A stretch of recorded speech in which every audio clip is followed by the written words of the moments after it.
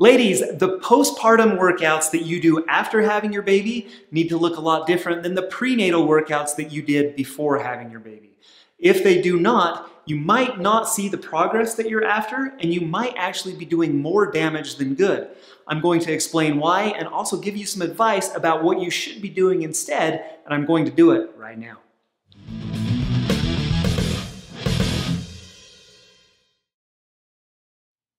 What's up, ladies? Hey, Jared Beckstrand here, Doctor of Physical Therapy, Postpartum Fitness Specialist, MommyTellMeFix.com, and today I wanted to jump in here and shoot a quick video answering the question that I get asked the most from patients and clients that I work with, and that is relating to postpartum exercise. What is safe? What should I be doing? What should I be avoiding? And how can I make my fitness journey even more effective? So that's what I wanted to help you guys out with today. You can see I've got some exercises up here. I'm going to touch on some of the most common and the most popular exercises. My hope is to be able to teach you this principle that you can apply it to literally any exercise in any workout that you will be doing from here on out. And so I can't get into this without explaining the anatomy behind it. So what I've done is I've drawn a torso up here. So those are the sides, that's the belly button. You've got four muscles in your core. The most superficial muscle is called your rectus abdominis. That's that six-pack muscle. That's the one that's up here in blue that runs right down the front from the bottom of your rib cage to the top of your pelvis.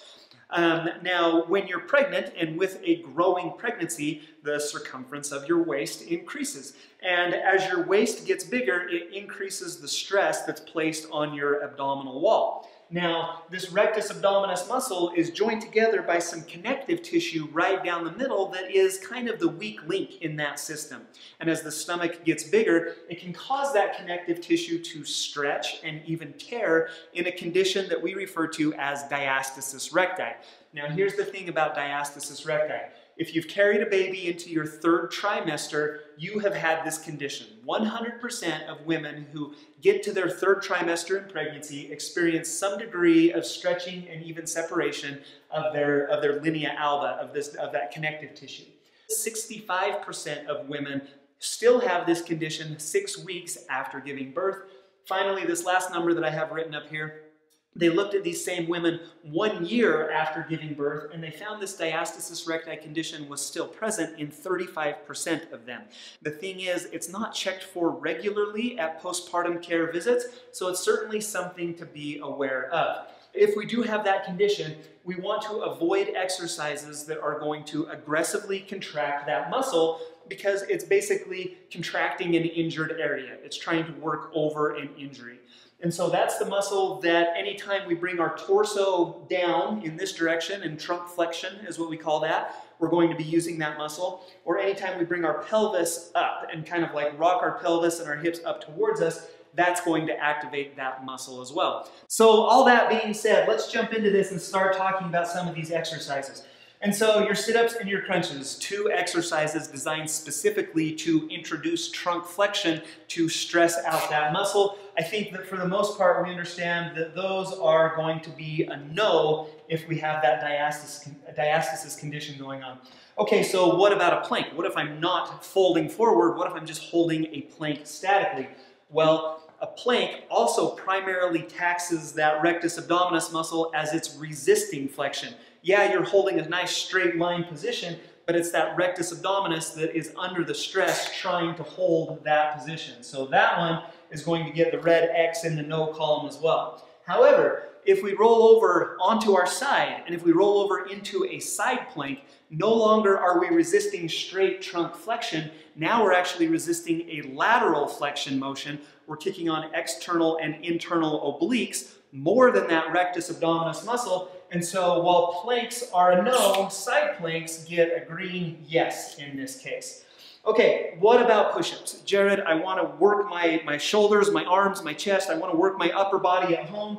Push-ups is a fantastic exercise to do that, but I would come back and say, what is a push-up but a moving plank? We're still holding that same position relatively throughout the push-up motion as we're going up and down. It's a plank with motion. For that reason, I'm going to say no on the push-ups. However, if you have a pair of dumbbells at home, you can absolutely roll over onto your back and perform a bench press exercise. All of a sudden, we've eliminated the stress from that rectus abdominis. There's no longer any strain in that area as you're laying flat on your back. A bench press is a great way to work your chest and arms and shoulders at home if you've got the dumbbells available. So that one's definitely a green light.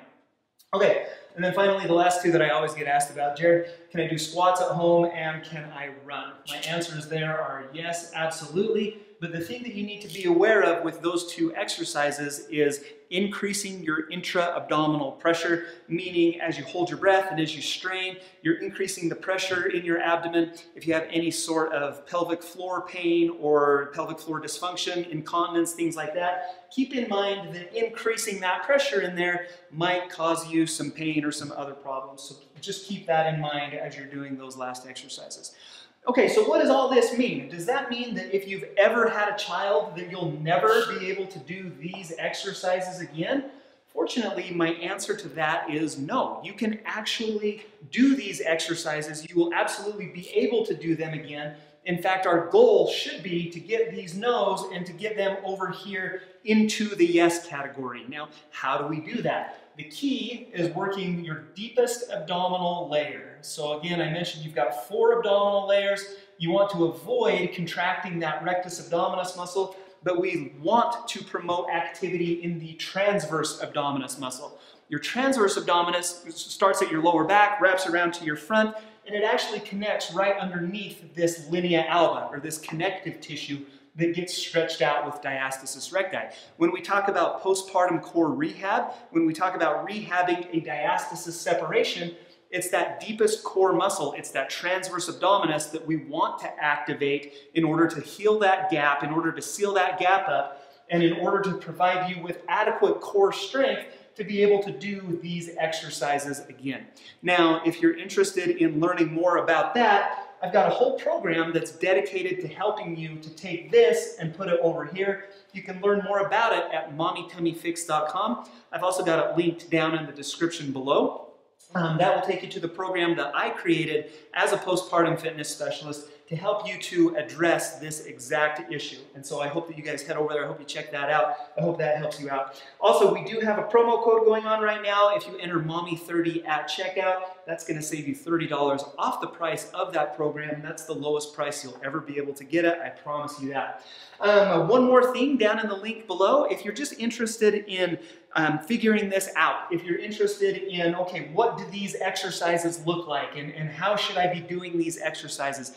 I do have a free 21-day challenge that you can, it's a 21-day diastasis recti challenge that you can access. That's going to be basically 3 weeks of exercises. We're going to be activating that transverse abdominis and hopefully help you guys out there. So check the link down below. It's also in the description. You'll find the free 21-day challenge. If you guys are interested in more videos about this topic, if I can help you out more, check out this playlist, check out this video. Those are 2 great resources for you. If you haven't subscribed to Tone and Tighten yet here on YouTube, hit this circle button right here. I'd love to see you back for more videos. Leave me comments, leave me questions, and we'll see you again soon.